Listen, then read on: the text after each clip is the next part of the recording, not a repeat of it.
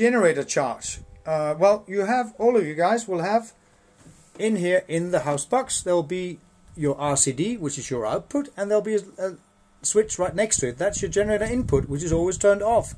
You only turn it on when you need the generator. There'll be a cable coming out, a male plug, of course, meaning it has to go into something that delivers power.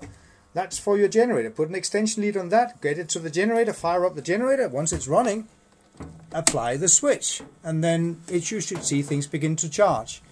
If you for some reason have a weak generator and there's problems, issues with the machine, you can actually go into this menu here on the Mate and order a reduction of how much you take from the generator. That's a programming feature it has. To do it, you have to go to lock, and then it'll ask you for the password, which is always 141. I'll just do that while I can see something up here. 141. You press the center, enter, and you go into setting, and again you press the enter, and oh, that was not right, setting. Here we go, there, enter, and you go into the inverter, enter, and menu number 1, AC input and current limit. That's where you can set. Here's set for generator because it's a standalone system. You see my charger AC limit is set for 5.5 amps.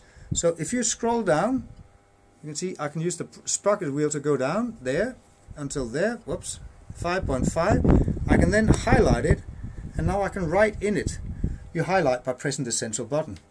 And once you've done what you want to do, you commit, you write again.